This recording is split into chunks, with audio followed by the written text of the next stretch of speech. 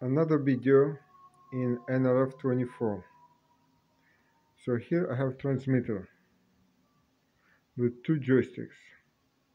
Now only one half of this joystick is working.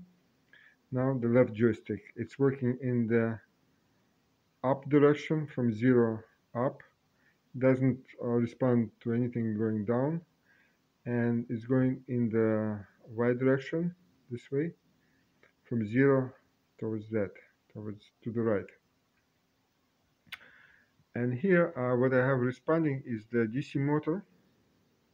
The DC motor is connected to another NRF24 here, and servo motor. And there are two power sources. Oh, actually three power sources now. We have regular 9-volt battery here, which is going to everything in Arduino here.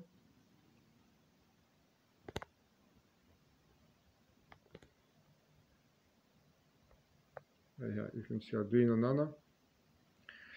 And we have another power source going into Arduino. This is a power bank. Actually bought in Norway when we were running from Ukraine. And we have 12 volts here giving power through MOSFET to the DC motor. So a little bit too much power sources, but this is what's working for now. I will optimize, of course. But anyway, what happens here? I turn this on. As you can see, the Nano is on, and there is a receiver there. Actually, transmitter. Here, you can see the light there, the red light. So this is on. Then I turn on the receiver here. As you can see, there's light here. And immediately there's light in the power bank. I'm not sure what it does, but I suppose it is giving some power to this battery, which is charging. It's a rechargeable 9-volt battery here. And then I turn, this power is on. Right here, it's off. Right here. So one more time. This is off now. Off and on, as you can see. So this is 9 volts going to DC motor. So what happens is this, when I, as you can see, I will go with joystick up, and the motor is going responding.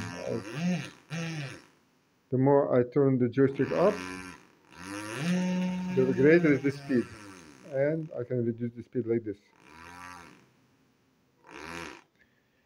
And for the servo motor here, as you can see, it is working very well. It's working, and the DC motor is almost not responding. Here I go to DC motor now, and now I go to joystick. I mean, I go to servo motor.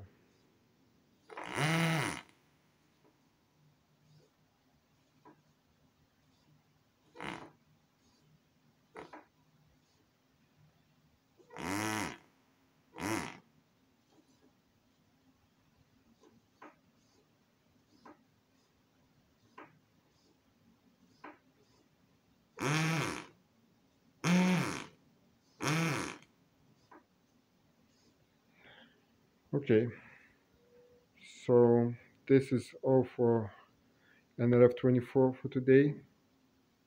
Bye. The code is, by the way, that given by Alex Guyver.